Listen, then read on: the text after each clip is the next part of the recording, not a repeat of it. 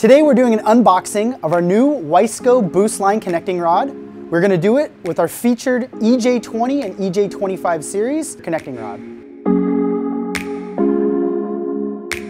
Our Wiseco BoostLine connecting rods feature an inside flap containing our inspection card. The inspection process involves center to center, big end and small end, and the waist. Each one of these is inspected and signed off by an internal inspector in Mentor, Ohio. The Wiseco Subaru BoostLine connecting rod features 135mm length, 23mm wrist pin, and fits all EJ20 and 25 applications. Features a 3-pocket design, enabling us to have the best of both worlds with the strength of an I-beam and the weight reduction of an H-beam.